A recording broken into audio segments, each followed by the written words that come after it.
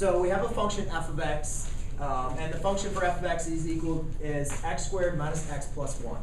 Now, we've already worked on evaluating functions, and when we evaluated functions, remember we found out what the value was, and we plugged that value into our function.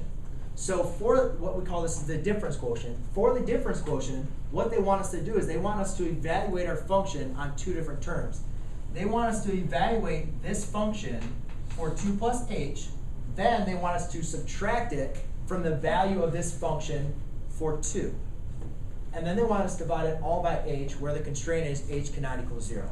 So what we have to do is we have to evaluate this function twice. So let's do it the first time. It says f of 2 plus h. So I'm going to say f of 2 plus h for this function is going to be 2 plus h squared minus 2 plus h plus 1. All right, so that's the first thing I did. I just evaluated this function for 2 plus h.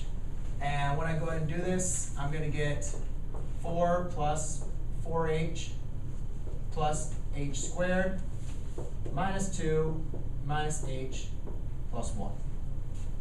Then I can combine my like terms, and I'll write this in form, so I get h squared plus 3h and then plus 3. All right, so that's my function evaluated for f of 2 plus h. Then the next thing it says now evaluate it for f of 2. So I'll say f of 2 equals, and then remember you just plug the value in for x. So 2 squared minus 2 plus 1. So when I evaluate this, I get 2 squared, which is 4, minus 2 plus 1. So therefore 4 minus 2 is 2 plus 1 is 3. So now let's go ahead and put it back into this kind of formula. So if I was going to, or in this kind of setup.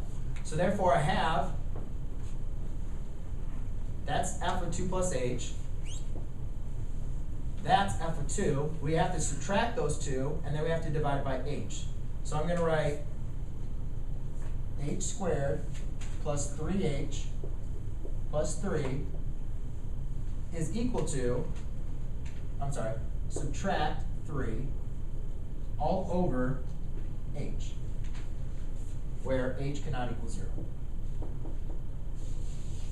So now, what I notice is these can cancel out. I can actually I can factor out an h. So therefore I'm left with h plus 3, where h cannot equal 0. And once we get later in the year and in calculus, you guys will understand exactly what that means. But all you really have to do for the problem is, like I said, if you just evaluate each one of these for your functions and to go through, and then just kind of put it back into that integral, and then simplify it as best as possible, your final answer is h plus 3 when h cannot equal 0. I got it all.